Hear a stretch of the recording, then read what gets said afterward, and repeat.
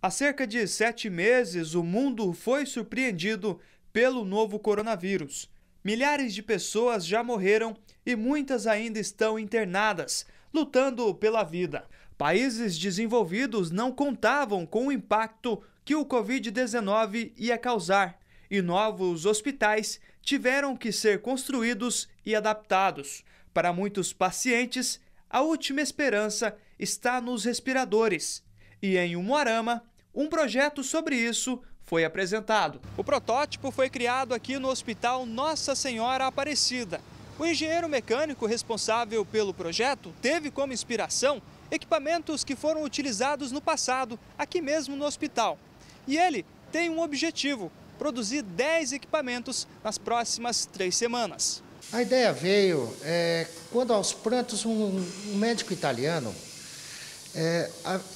tinha que escolher em quem ele ia colocar o respirador, quem ia viver ou quem ia morrer.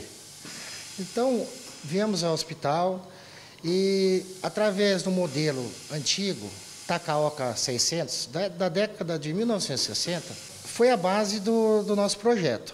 Esses modelos trabalham apenas com ar comprimido e oxigênio, ou seja, não há energia elétrica.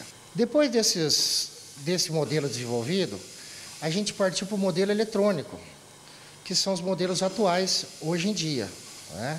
Já é um modelo mais completo que atende a toda a necessidade para combater o Covid-19. De acordo com o desenvolvedor, o respirador possui ainda dispositivos de segurança, como alarmes que avisam a falta de ar. A minha parte aqui foi estar desenvolvendo, né, toda a parte eletrônica, circuitos, né, e programando isso para que ele pudesse executar essa função de ventilador.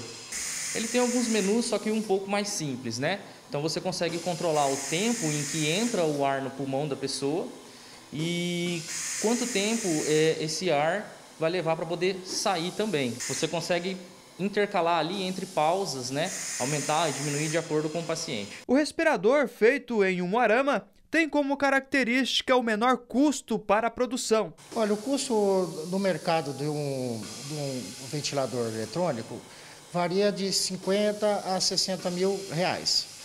A gente acredita que com 10% desse valor, a gente construa um equipamento completo. Bom, eu conheci o Marcelo na quinta-feira à noite, né? E no domingo à noite, eram umas 11 horas da noite, eu estava aqui no hospital já colocando para funcionar o protótipo, né?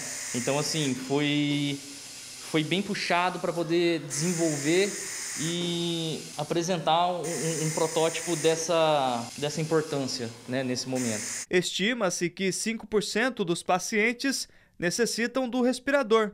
Grandes empresas, conhecidas por fabricar carros, estão adaptando suas linhas de montagem para contribuir na fabricação e conserto desse tipo de equipamento. Nunca tinha visto um respirador na minha vida. E como você, como profissional, como engenheiro mecânico, se sente podendo salvar vidas com isso? Eu me sinto realizado. Até porque nosso objetivo não foi ganhar dinheiro, não foi vender o equipamento. E por isso que deu tudo certo.